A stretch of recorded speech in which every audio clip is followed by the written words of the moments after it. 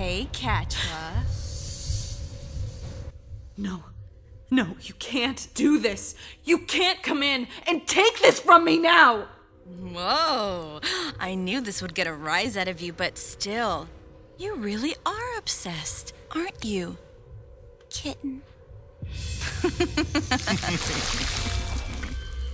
You know, it took me a while, but I finally figured out your character.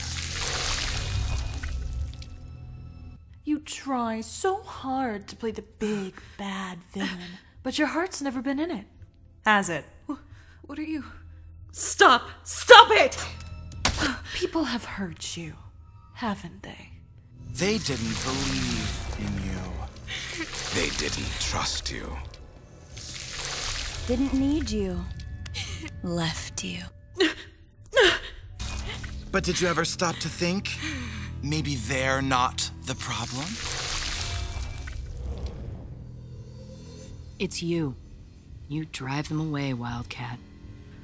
Why are you doing this? It's for your own good, darling. We both know this was never what you really wanted. But it was also a good distraction. Your army was ambushed on their way to a defenseless Bright Moon.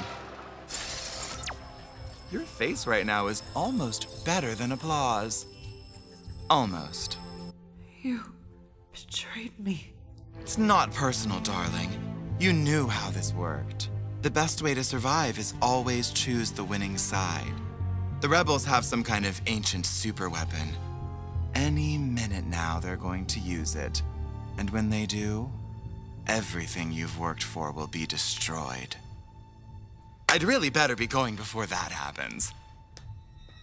End scene. Missing someone.